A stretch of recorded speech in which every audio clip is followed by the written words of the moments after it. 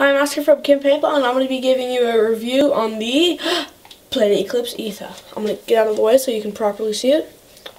And this is the Etha 1, not the Etha 2, normal Etha. No. For is this gun kid friendly? I give it a 2.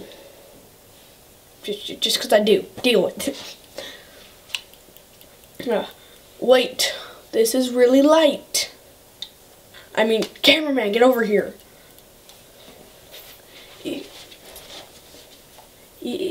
Is it light? Yes. Screw.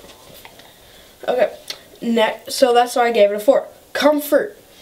I really like it. The front grip's good, except for there's a little bead right here. You can kind of see it, the silver thing. When you go to hold it, it like feels weird on your hand because the way I hold it, I go like that and I shoot. Other than that, it's good. It's not quite as comfortable as the Rise because the handle's all chipped out, but I kind of like the Rise because I use it. Next one, overall design.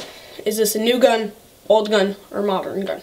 By new and old, I mean like M2 Lux, and like Boblong, like the new stuff. That's what I mean by new, like M2s and Luxes. Lux Ice, Lux OLED, whatever you want to call it. And by old stuff, I mean, one second, Wall of Fortune, old stuff. Autococker, old.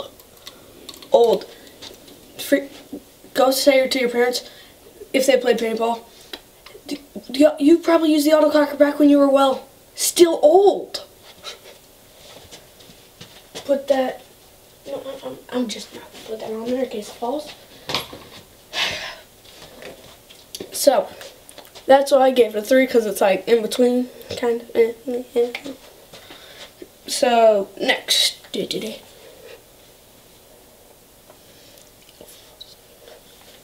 Bolt design. That means, like, when you go to take your bolts out, how well do you know where all the O-rings are? Do you know how to take it apart? Is there a manual? Are there color-coded O-rings of where to go? And I give it a 1. A 1. That's how sad the bolt